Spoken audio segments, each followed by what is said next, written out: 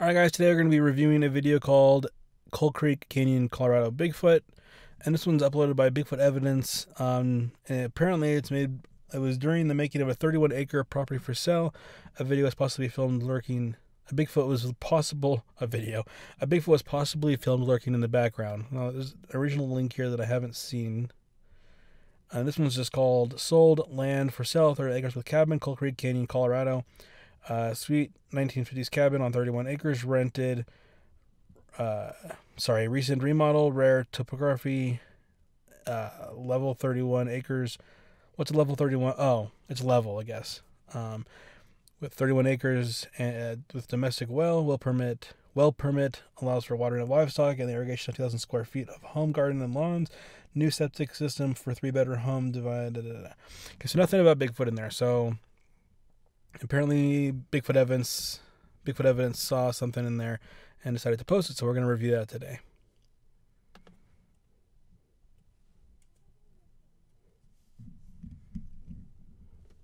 I like how there's no reference to Bigfoot in that original thing.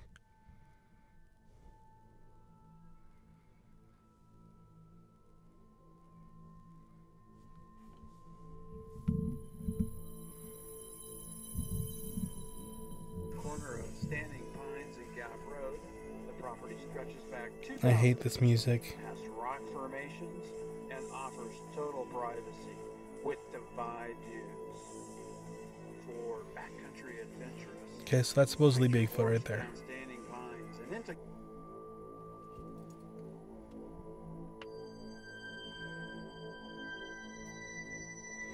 Right there in the center. I hate this music, guys. I'm gonna turn it down, sorry. Now, this isn't the first real estate video that has a Bigfoot sighting. Do you remember the quadricopter footage from a few months ago? This is something, maybe, I don't know, maybe those people saw that got a lot of views and decided, hey, we're going to make our own little thing. You know, who knows if that one was real or not, but I think this one is a lot more fake. First of all, whoever made this video actually included that clip in the house commercial. You know, that's what it seems like this is. I mean, it's online as a house, real estate, and property commercial. So the fact that they included this Bigfoot creature in that commercial is kind of weird. Would you want a Bigfoot living on property you're about to buy? I don't know. Maybe you would. You know, it'd be kind of cool, I guess, to prove Bigfoot's real, but it would kind of freak you out, too, if it was true. So I don't know. That's just kind of skeptical. I'm not sure if there's a car over here or some sort, but this Bigfoot, if it is a Bigfoot, it seems to be walking towards that vehicle.